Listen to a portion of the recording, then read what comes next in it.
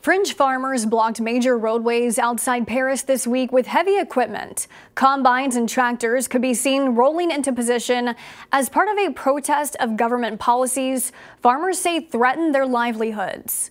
The government responding, saying the new policies are needed to combat climate change. But farmers argue the regulations are suffocating. According to France media outlets, one of the main points of contention for farmers is a requirement under the EU's nature restoration law for 4% of farmland to remain unused, something farmers say cuts into their production capacity. The law went into effect in 2023. European leaders contend the policies are necessary to limit the harm done by pesticides and fertilizer. Leaders cite a significant drop in insect and bird populations in the European countryside tied to current farming practices. That's according to the Washington Post. However, demonstrators claim the regulations are too costly, with many farmers being pushed into bankruptcy. Protesters want the government to address soaring prices for fuel, fertilizer, crops, and feed for livestock.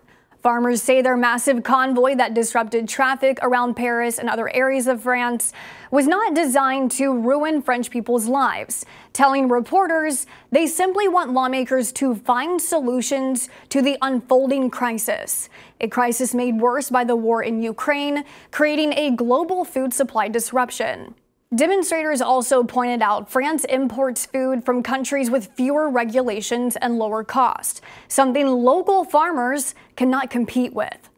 During a press conference Tuesday, French President Emmanuel Macron said the European Union needs to act. He'll meet with the EU Commission President on Thursday.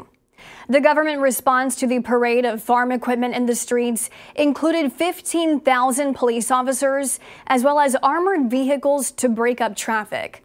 So far, there are no reports of violence other than demonstrators burning some hay bales and tires. Some farmers reportedly played cards as they continued to wait on concessions from the government. The demonstrations are not just limited to France. In recent weeks, similar protests have been playing out in Germany and across Europe.